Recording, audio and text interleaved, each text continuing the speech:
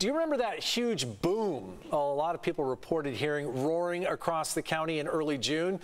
You also might remember Miramar claimed it could have something to do with fighter jets training offshore. Well, tonight, our Brian White sat down with a local Top Gun for a closer listen and look. Carlo, we were given incredible access here to MCAS Miramar to talk to an F-35 pilot about what it's like to fly these cutting-edge aircraft and how they can easily break the sound barrier. This jet is made for that high-end fight. The F-35C, top-of-the-line aircraft, about 60 of them stationed right here at Miramar.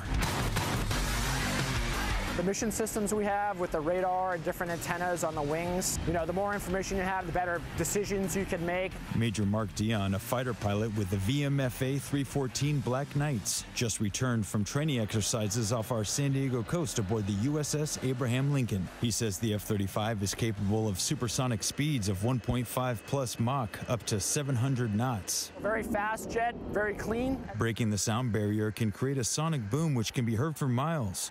Major Dion says this happens nearly every day during training over the ocean, but in the rare event it can be heard over land. I just sound like a loud boom, potentially shake some windows. In early June, social media was buzzing when a boom was heard one evening. Some thought it was an earthquake and others suggested it could be a sonic boom.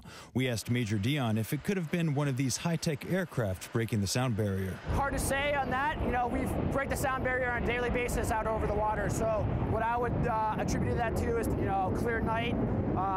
Depending on temperature dependent, that's probably why they heard that. Either way, hearing a sonic boom should be a rare occurrence for San Diegans, given that their high-speed training is conducted off the coast. It turns out jets and airplanes are pretty loud.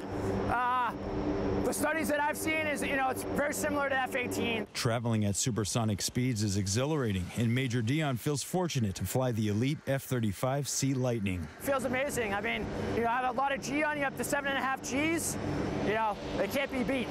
At MCAS Miramar, Brian White for News 8.